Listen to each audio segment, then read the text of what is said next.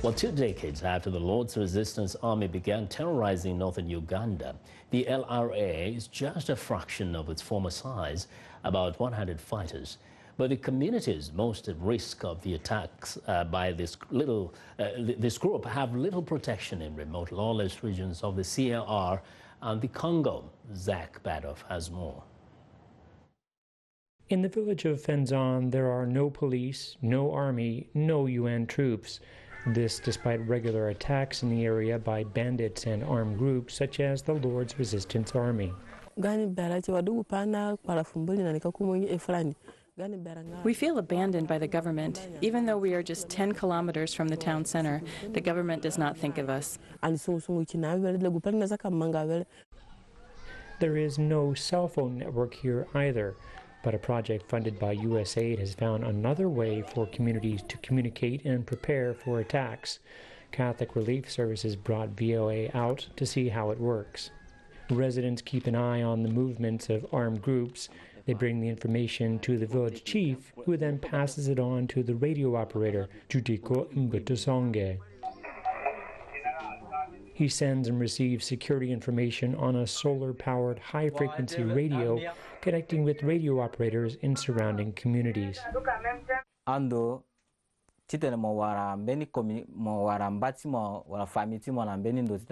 Before the project, the communities were very isolated.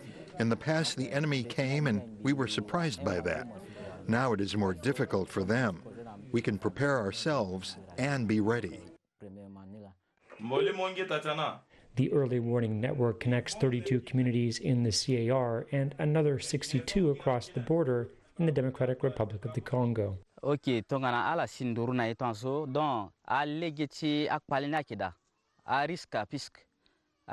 When the information arrives in the village, the community has already identified the spots in the village where the women and children go to hide.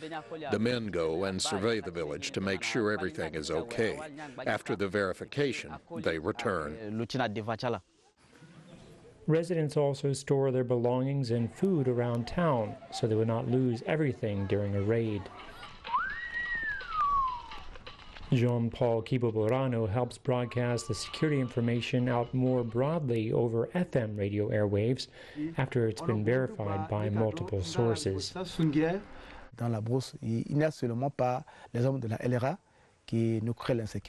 is not just the Lord Residence Army who create the insecurity. There are many groups of bandits in the bush. Even if the LRA is defeated, this community protection plan designed by the project will survive forever. So far, this early warning network has reached nearly 300,000 people. Zach Badoff for VOA News in Fenzan, Central African Republic. The Homegrown School Feeding Program is a national initiative for needy citizens. Many states are already launching the program, such as Ogun State in southwest Nigeria, where children from various schools are now getting free meals at school. Let's take a look.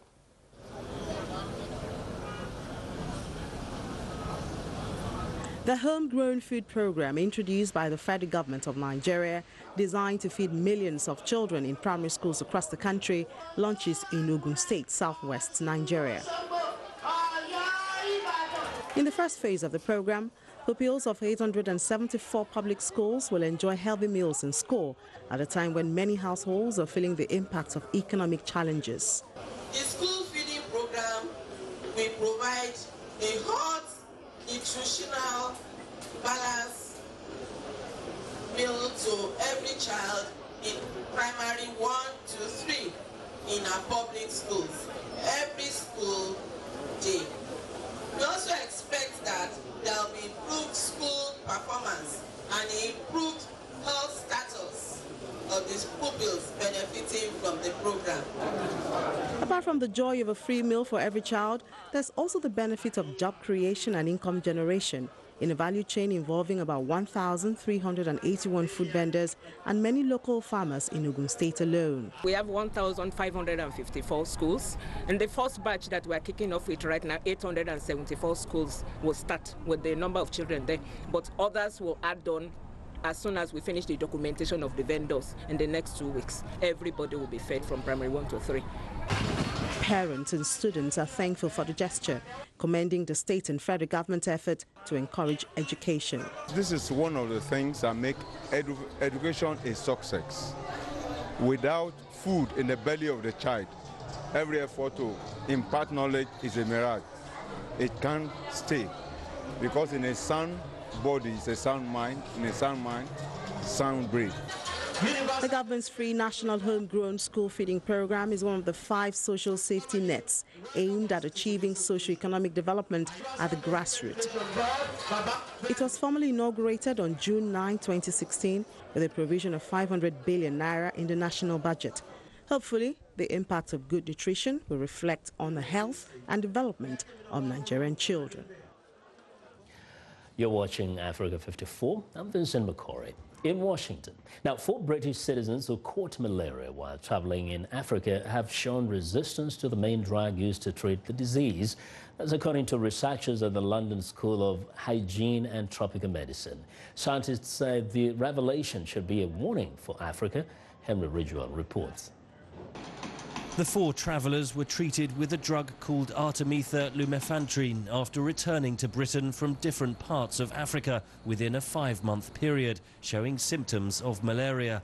The cases alerted scientists at the London School of Hygiene and Tropical Medicine.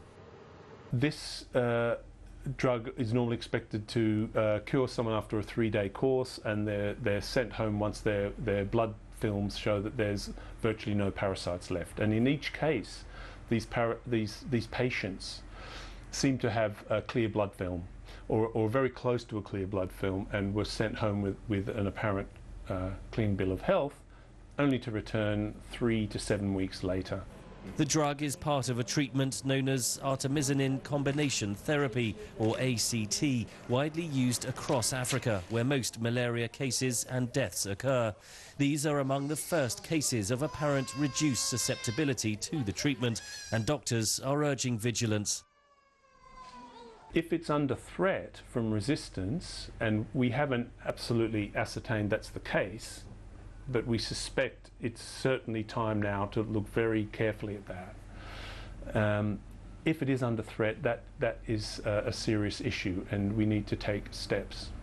Such steps might involve using other drugs alongside ACT, but such a change of strategy takes time.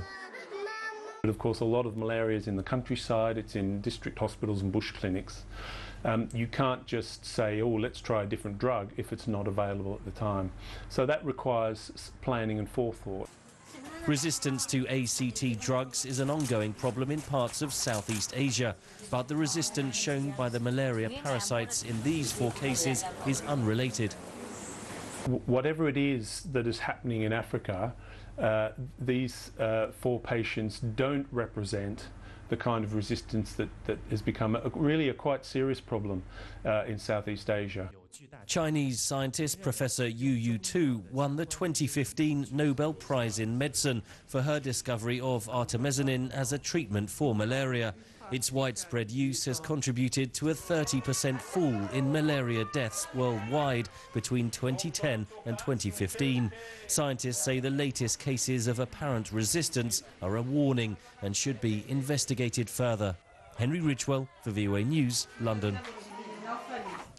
It's now time for a short break, but before we go, a reminder to visit our website, channelstv.com, for all the latest information around the clock. You can also find us at youtube.com/channelsweb.